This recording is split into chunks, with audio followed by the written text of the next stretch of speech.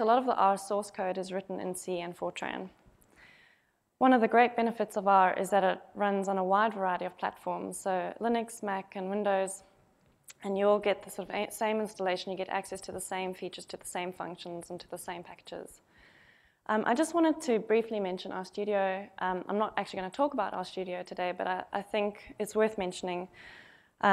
It's a user interface to R, and I think a lot of people that would learn R today would actually start on RStudio rather than just base R.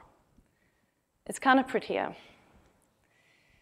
So R has become very popular over the years. So I was searching the web for like popularity measures, and came across this blog on the R4Stats blog.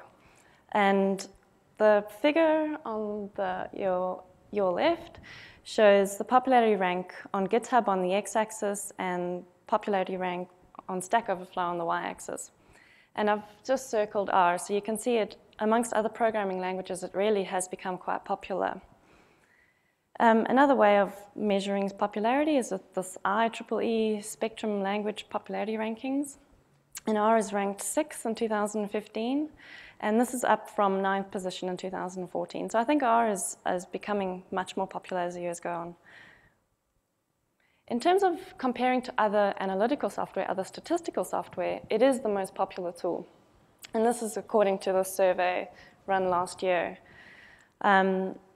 At the top of this figure, you can see that R is winning. The green bar is what tool you use as your primary tool, and the green is whether you use this as a secondary tool.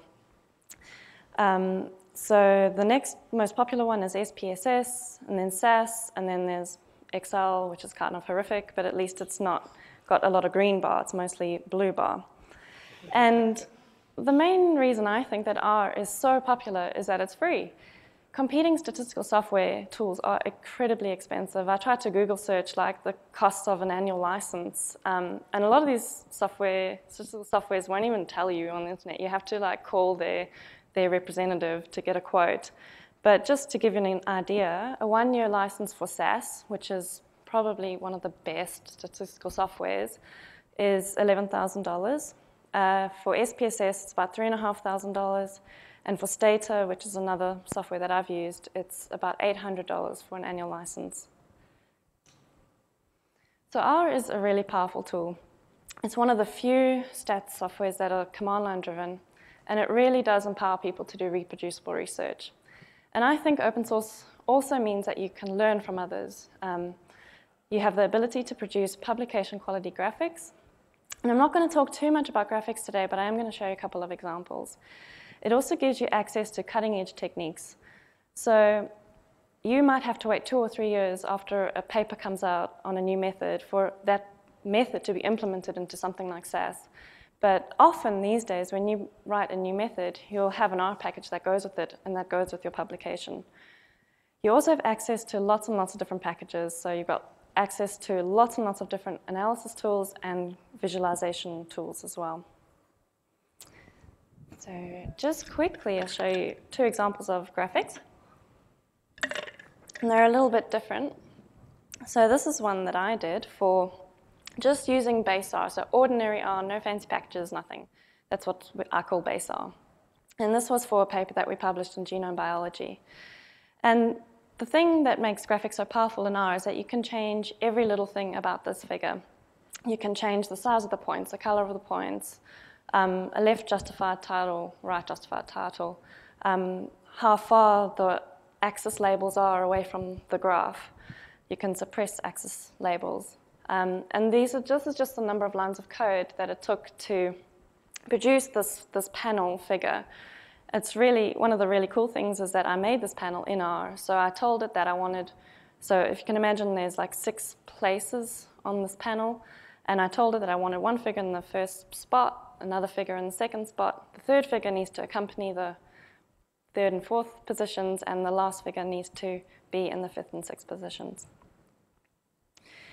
This is quite a different figure. So this figure was made by a colleague of mine, Jovana Maksimovic, and she used this library called gviz to produce this really quite complicated figure that's got 3 different data types, It's got annotation of the genes that are changing.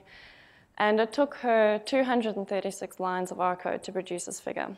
If anyone ever asks me to do this, I'll say I don't know how to do it. So one of the great things about R is that you've got this extensive R community. So there's R user groups all around the world. And in Melbourne, we've got the Melbourne Users of R Network. It's a meetup group that meet once a month. There's also a yearly conference. I think it's usually in the US or Europe. And there's places to put your packages. So CRAN is sort of the formal repository that's associated with R. Bioconductor is sort of where we put all of our bioinformatics packages. And there's also RForge and, of course, GitHub. And there's plenty of places to get help when you're stuck. You can turn to the R mailing list. You can look at Stack Overflow, R bloggers. You can also turn to Twitter. So I think R is pretty great, except not so much for the kind of data that I see in my day-to-day job, which is what I call high-dimensional data, which maybe means something different to other people. But there's been quite a lot of actual biological motivation, so I'm just going to, in the previous talks, I'm just going to skim through this quite quickly.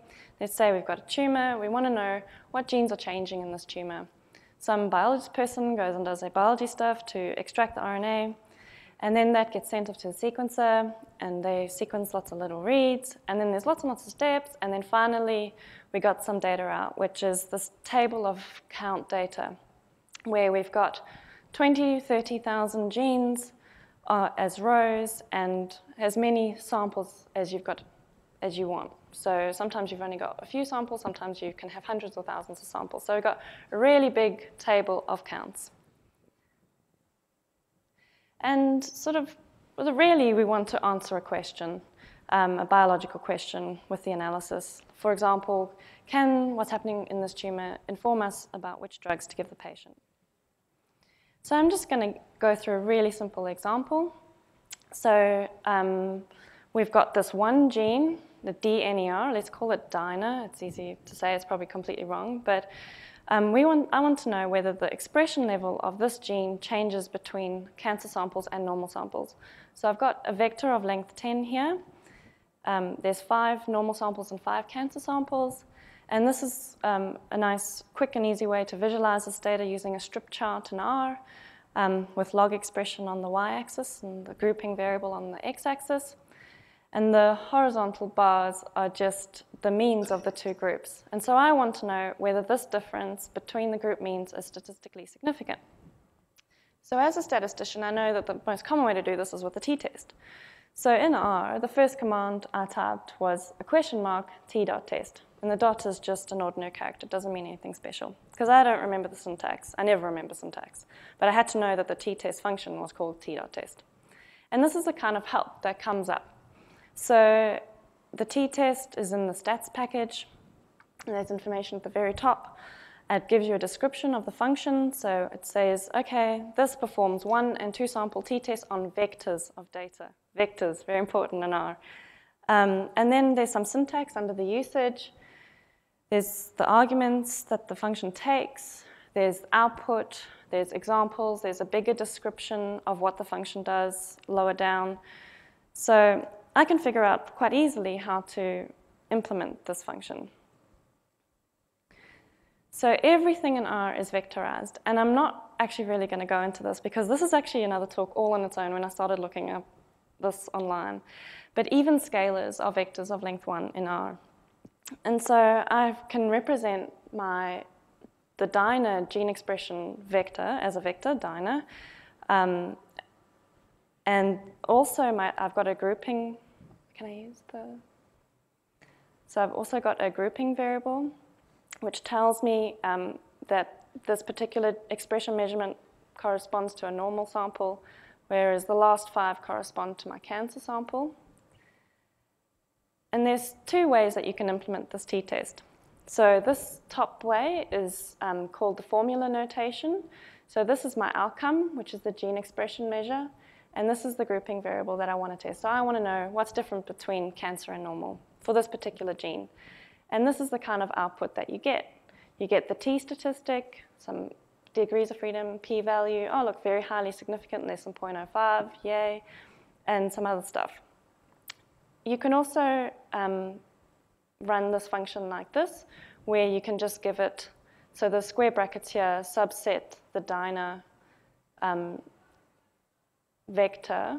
It just extracts the cancer expression measurements, and this one just looks at the normal expression measurements. So I can just give it 2 vectors, one for normal, one for cancer, and you get exactly the same output. But the thing is, I want to test 20,000 genes simultaneously. So I actually have a matrix. I don't just have one vector for one gene. I have a matrix where I've got 20,000 genes, but I want to test the exact same thing on every single row of my matrix.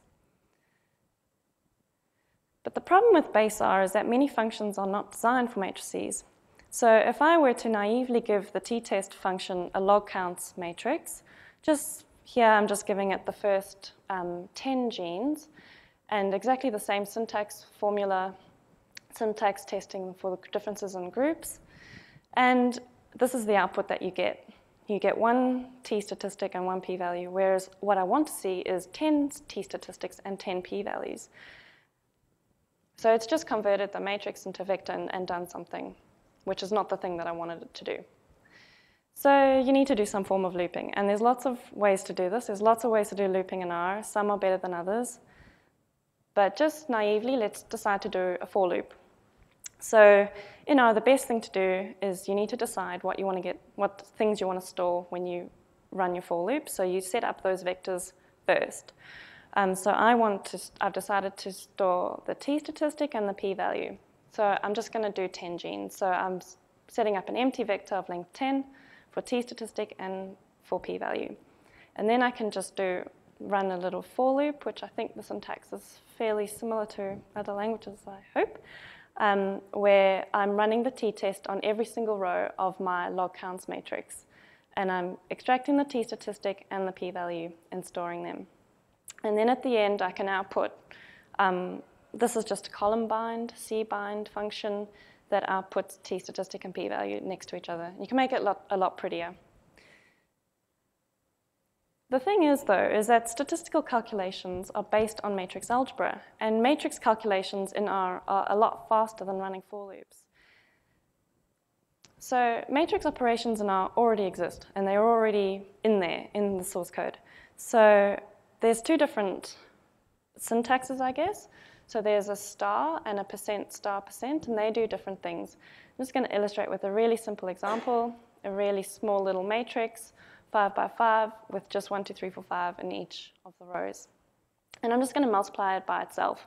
So if I said mat times mat, what that means is that it multiplies each element together. So 1 times 1 is 1, 2 times 2 is 4, and that's what that means to R. If I use percent star percent, that is telling it to do proper matrix multiplication, where you take each row and multiply it by the column and add the elements together. So 1 times 1 plus 2 times 1 plus 3 times 1, etc., to get 15. So there's already this functionality built into R. So why don't R functions do this automatically? So this problem actually hasn't commonly been encountered in classical statistical applications, and it's a statistical software tool. And the R core team, well, hell will freeze over before they make drastic changes to base R. And so, out of necessity, the Bioconductor project started in 2001 to address the unique issues facing researchers in bioinformatics. So Bioconductor is an open source, open development software project to provide tools for the analysis and comprehension of high throughput genomic data. And it is based primarily on the R programming language. The first paper for Bioconductor was published in 2004. And there are a number of authors, and they're from all over the world, which really highlights what a collaborative effort it is. And from this paper, they state that the goals of their project are to foster collaborative development and widespread use of innovative software, reduce barriers to entry into scientific research, and promote the achievement of remote reproducibility of research results. So what's in Bioconductor? There are 3 sort of streams. One is software, what they call software, which has 1,104 packages, and these are mostly statistical methods. The next one is annotation data. There's almost 900 packages, and that's exactly what it is, annotating your gene. Where does this gene come from in the genome? What chromosome it is on? Where's genomic location? There's also a much smaller stream called experiment data, and these are just packages that contain data used for illustrative purposes. For example, if you have data set, you're writing a book and you use data sets and you've got some code in there, people can just go get the package and test out your code as they read your book. So these are some of the download stats for Bioconductor packages that I looked at a few days ago. These are the top 75 downloaded packages in the last 12 months. I've highlighted the Limma and Edger software packages because those are the ones I've been involved in. And just over the last 12 months, there's been almost 80,000 downloads from unique IP addresses for Limma and 37,000 for Edger. I have a little software package with Jovana Maksimovic called Miss Methyl, and it's really nice to be able to look at the download stats and to see how many people are using it. So each month you can see how many distinct IPs have downloaded your package and how many total downloads there are. So testing, going back to the problem of testing 20,000 genes, it's really easy and fast with the right package.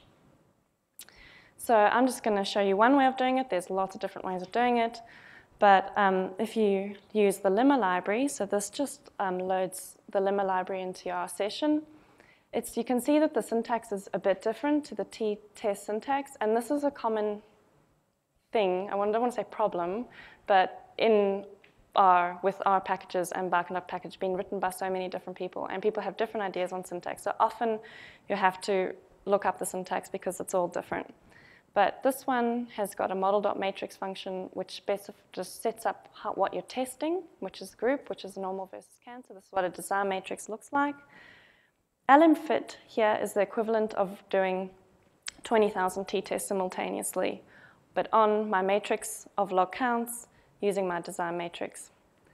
And then this ebase function takes the fit object from this step and it performs some extra additional little statistical modifications. And then you can also pass it various arguments. For example, I've set trend equals true here. And then finally, top table, fit, second coefficient, which is to do with the design matrix. I want to know what's the top 10 differentially expressed genes between normal and cancer. And this is the kind of output that you get.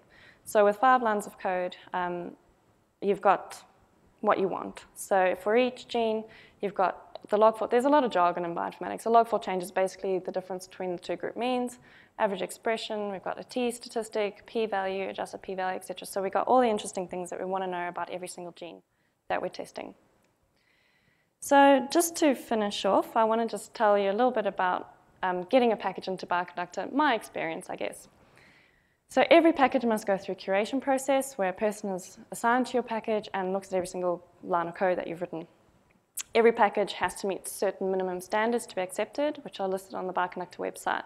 And every package has to have proper documentation. I think this is key to Bioconductor package's success. It has to have not only those help pages that I showed you, but a user manual vignette that has a detailed case study of how to use your package. Every package has to compile and build successfully on multiple platforms without warnings and without errors.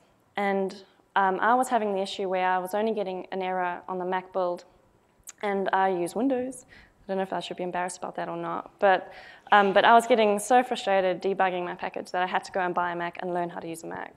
Not a bad experience. So benefits to having a Bioconductor package: it's really easy to install packages from within R. It's basically 2 lines of code, and it just installs it all for you. The packages are built daily, and someone will tell you if your package is broken and you haven't noticed from the build reports. I don't check the build reports every day, but if there's a problem, someone will email you. You have access to the Bioconductor developers mailing list where people discuss issues. It's also a very convenient way to distribute your package. And if you do come up with a new method and you publish it, having the accompanying Bioconductor package really gives you kudos, I think. And this is in the words of Jeff Leake, who wrote this blog post, How I Decide When to Trust an R package. And he trusts Bioconductor packages first, CRAN packages next, and GitHub packages last. But I think really because GitHub packages are often still in testing, so maybe people want other people to try them, but really it's maybe all the bugs haven't been worked out. So I didn't really know what to call this slide because I don't want to be negative, I just want to be positive. So I called it pros, which can also be cons. So anyone can submit a package, even someone like me, not a software engineer, maybe you shouldn't be coding. But so the coding style is mostly curated, but bad code is not. So there's still plenty of packages on Bioconductor that are really slow, don't actually do what they say they do. So you can't really get away from that. Dependencies, I could kind of go on about dependencies. So you're discouraged from reinventing the wheel, which I think is good. So if you want your package to do something, but there's a function in another package that does the same thing, you make your package depend on their package so that you can import all of their functions when your package is loaded. But if they change their package and it breaks, then it will break your code, and then you have to sort it out. So it can be kind of irritating. It also can take a while to get through the curation process and have your package accepted. So my top tip for that is write a package with a buddy, and you can share the pain, basically, of going through the process. There's also an extensive Bioconductor community. There's a yearly conference with workshops, and there's a developer day. All of Bioconductor courses are available freely online, and Bioconductor is committed to open source and to remaining open source for the future. There's an excellent support site where your questions will be answered within 24 to 48 hours. You can also turn to BioStars and seek answers. So just to summarize, I really feel that R in Bioconductor has played a pivotal role in shaping how bioinformaticians analyze their data. And I think that open source really, truly is the key to their success. And there's a strong worldwide community of R and Bioconductor users and developers, so you really feel like you're part of a wider community. And you never, ever stop learning about cool stuff in R. And I'll just finish off with some acknowledgements, and thank you for coming and listening, and I'm happy to take any questions. Thanks, Belinda.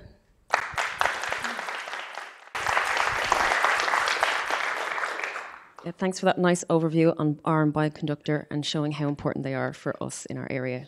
Does anyone have questions for Belinda?